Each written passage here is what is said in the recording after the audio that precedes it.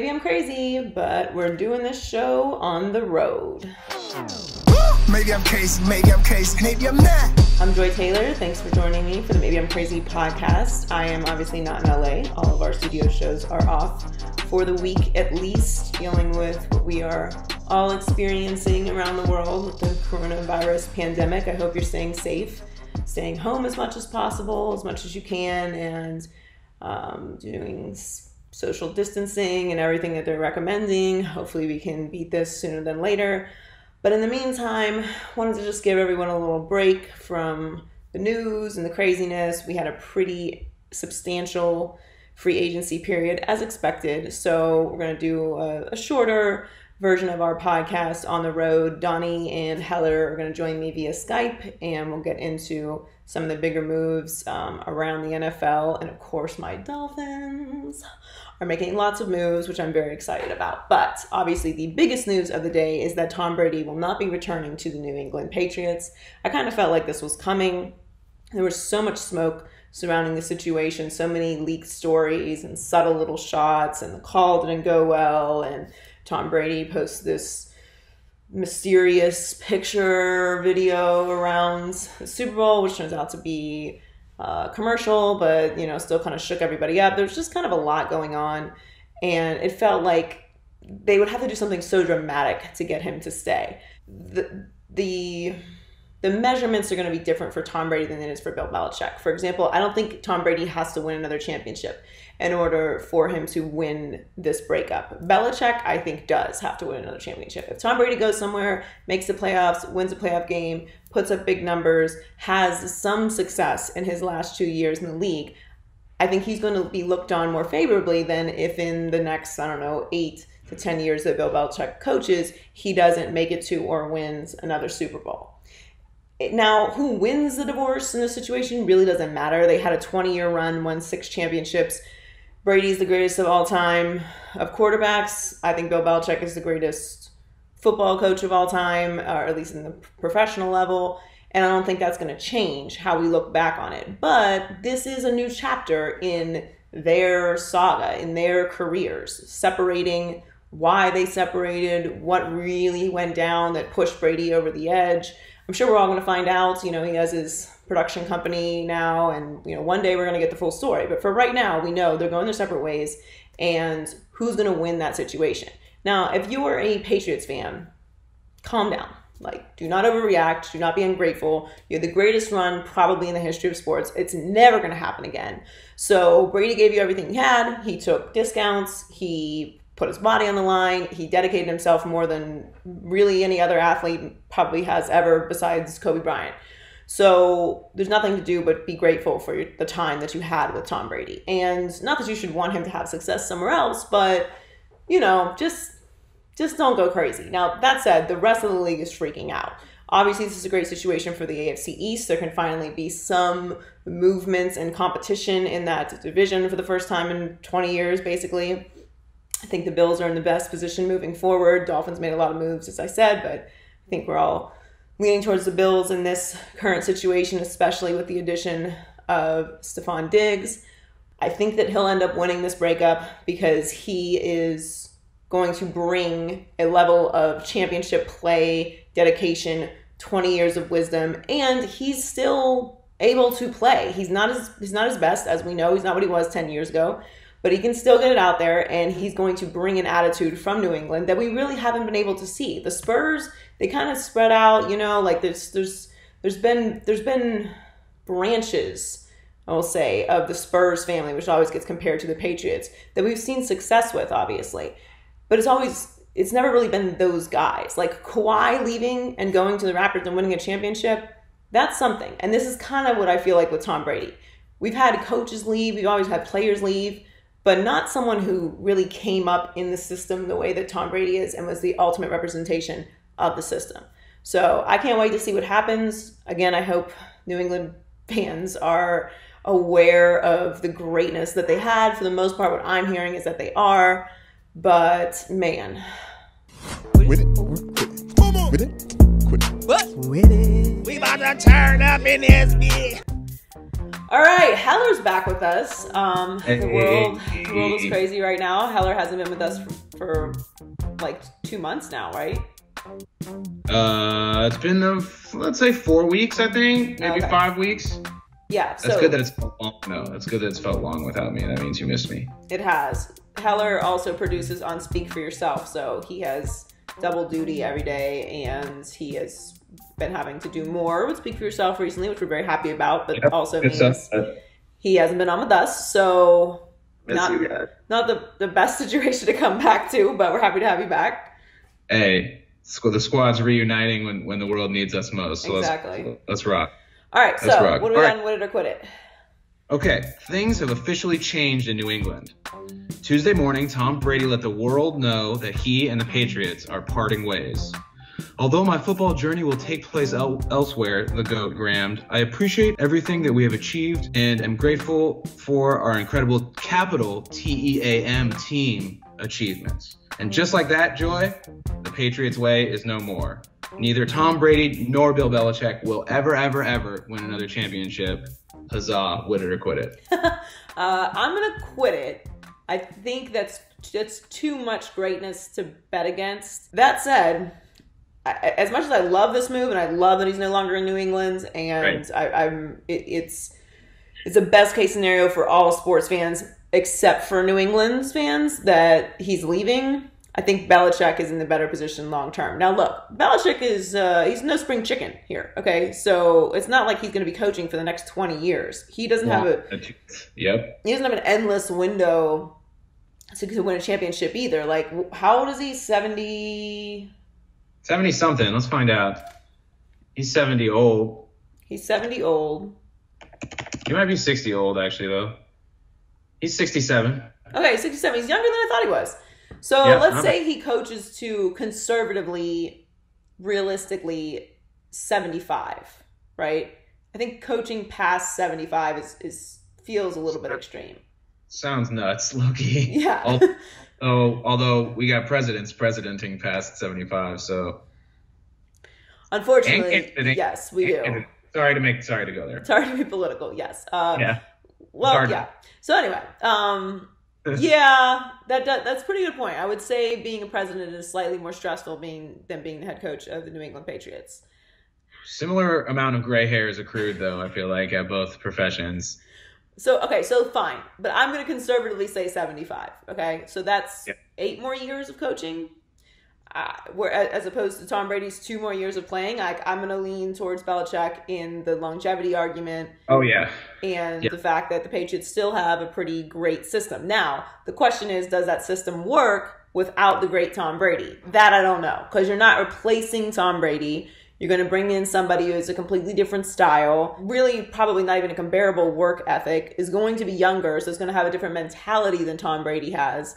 So that's going to be the really big question is, Tom Brady can go somewhere else, have immediate success as far as numbers go. Is he going to win a championship? I don't know. I think as long as he makes the playoffs, can win a playoff game, and can put up decent numbers, he's going to be sent off in a golden chariot regardless. Belichick, however, I think the pressure is more on Belichick than it is on Brady. If Belichick doesn't win another championship without Brady, it's not going to look as bad as Brady going somewhere, putting up great numbers and retiring. Without even a contingency plan to move on from Brady either. Yeah. So it'd be one thing if the next guy was ready to go, but I don't think anyone has any idea who that next guy is. Were you surprised, Joy, as a former person that had no choice but to support Ryan Tannehill, to see the Titans say no thank you to Tom Brady and put such an investment in your boy Ryan? No, I was more surprised that they chose to pay Ryan and not pay Derrick Henry when the entire world knows the only reason they had success offensively this year was Derrick Henry. That feels outrageous, and being that we already know what Ryan Tannehill is because we saw him with the Dolphins and we saw him during this playoff run, and while he did turn their season around because he's just better than Mariota, they got there because of Derrick Henry. So that to me is more surprising than the fact that they didn't want to bail on the much younger and currently in place quarterback of Ryan Tannehill over Tom Brady. Because look, we're not talking about Tom Brady playing at his highest capacity either. He can still play, and he's still Tom Brady. He's really not. But he's not coming in and changing your franchise when your franchise is built around one super incredibly talented running back. He's going to need a little bit more than that, as will Ryan Tannehill, and that's why I don't believe in the Titans next year. All right, what's next? The NFL has moved strongly to decriminalize marijuana usage amongst its players. In the new CBA, players will not be suspended for positive tests. The test will only be during 2 weeks of training camp, and the threshold for a positive test is 4 times higher. All good things. MLB made similar adjustments earlier in its offseason, which is now longer, and the NBA has suspended all drug testing during the current hiatus. Joy. All professional leagues should eliminate punishments for marijuana consumption. WIT it or quit it. Yeah, WIT it, 100%. So in kind of crazy dramatic times, changes are made. Great times. Which can end up being positive, and I think, or revolutionary for that matter. I also think there's going to be some changes made to the schedule for the NBA that will end up being more positive. But in general, just to stick to drug testing, yeah, marijuana is legal in a lot of places in this country. Obviously, you and I both live in Los Angeles, where you can walk into a store and just buy marijuana or edibles or whatever, CBD oils or bath bombs or whatever kind of products, doggy biscuits that you want. You can even irrationally stockpile for the end of the world. You can, and you probably should if it's something legal here. You could. If it's something that you partake in regularly, you probably should. If someone wanted to, they could. Yeah, totally. Anyway, go on. Sorry. Yeah. So the point is, like, that's our way of life. Like, there's marijuana bars in LA where you can go and purchase weed related items and food. Rent a bong if you need to, and do whatever you need to do right there in the weed bar. So obviously California, we're a little more extreme than everywhere else, but this is coming for the entire country, as we knew it would eventually. And we're moving towards not just the decriminalization of it on the federal level, but also, you know, getting people out of jail who are there for decades and decades for crimes involving marijuana, which is now legal. And look, you can feel however you want to feel about drugs, but keep that same energy for alcohol. Like, if you think that players should be tested for something that is legal in their state, then that just, like, you can't make it make sense. So obviously people are going to be stuck in their house, so they're realizing, like, I don't know if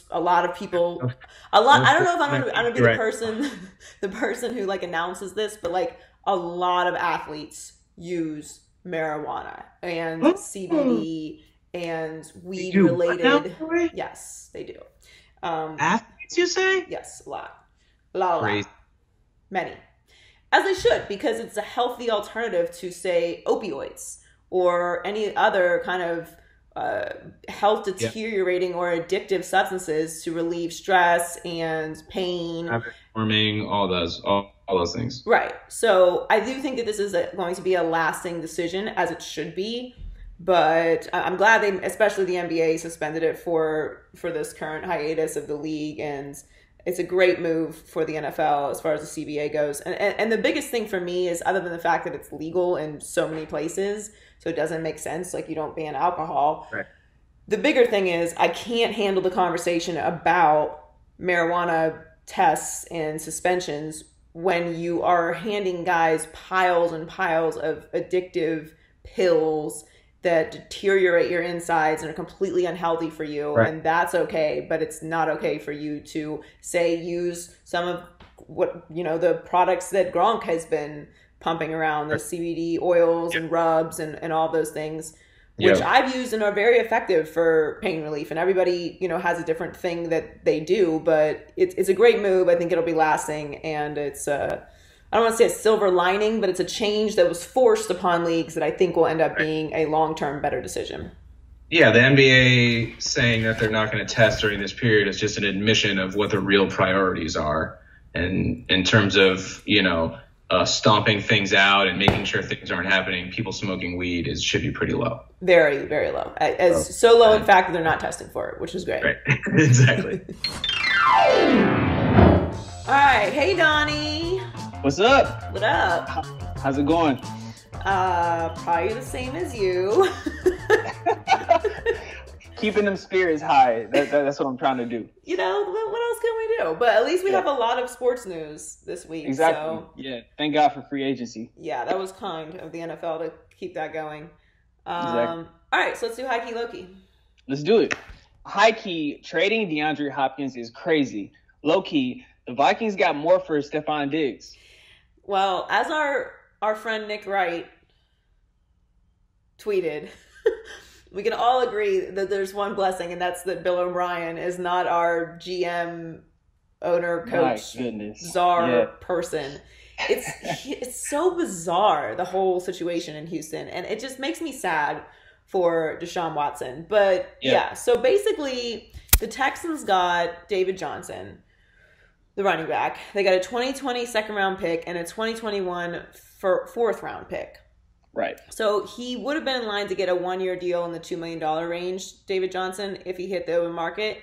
Instead, his $10.2 million base salary is already guaranteed for 2020, and the $2.1 million of his base salary in 2021 guarantees in 5 days.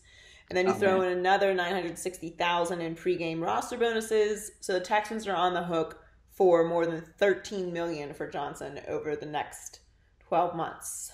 Ooh, it's a lot of money.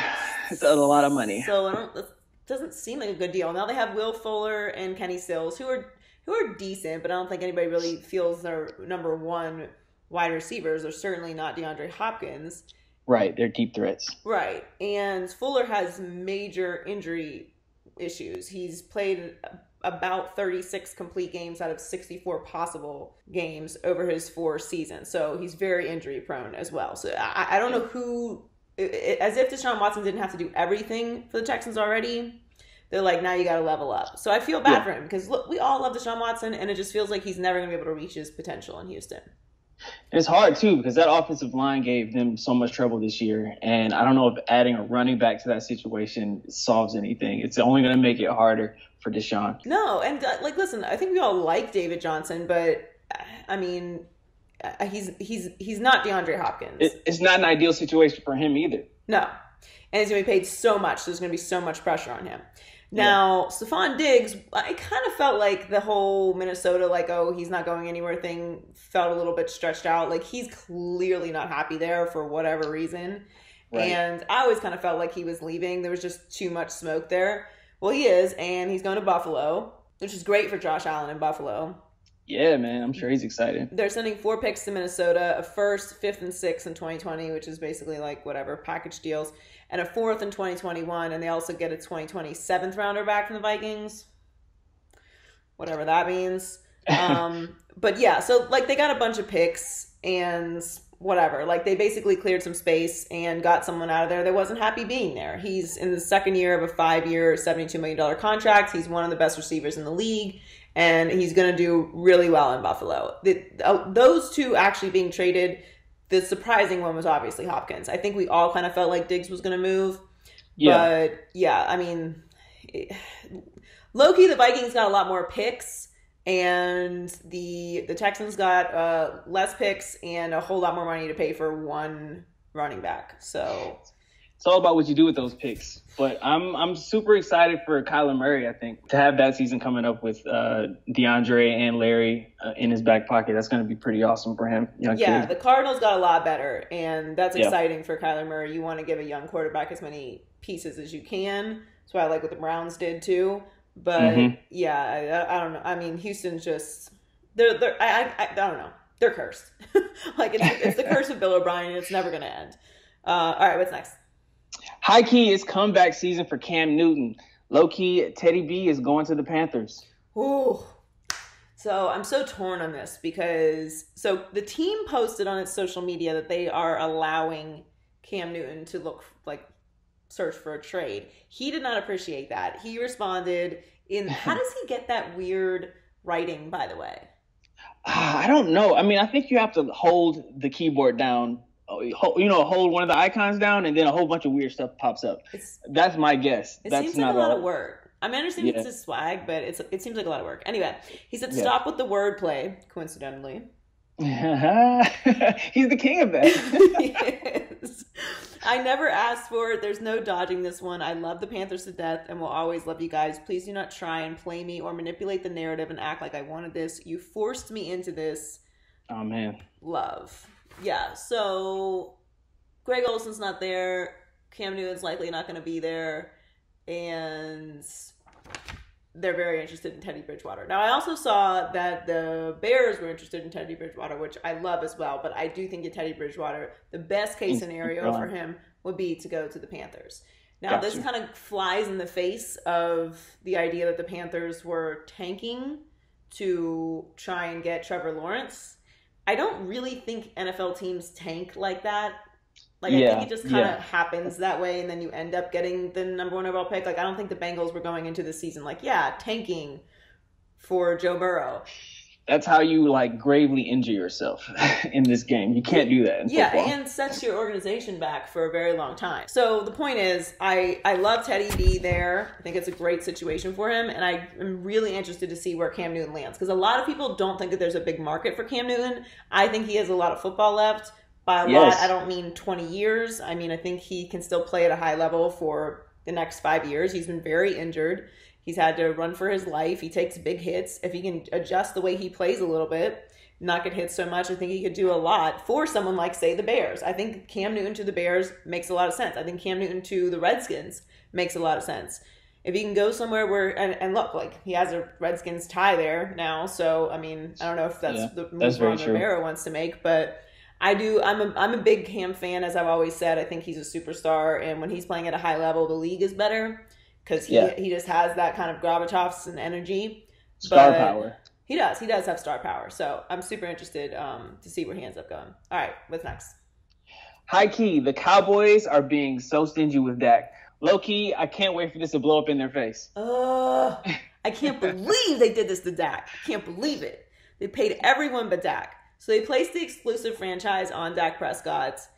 So they still have time. They still have till July 15th to work out a long-term contract. So it's not the end of the road. Otherwise, he's going to have to play under this tag, and we're going to be talking about this for another year.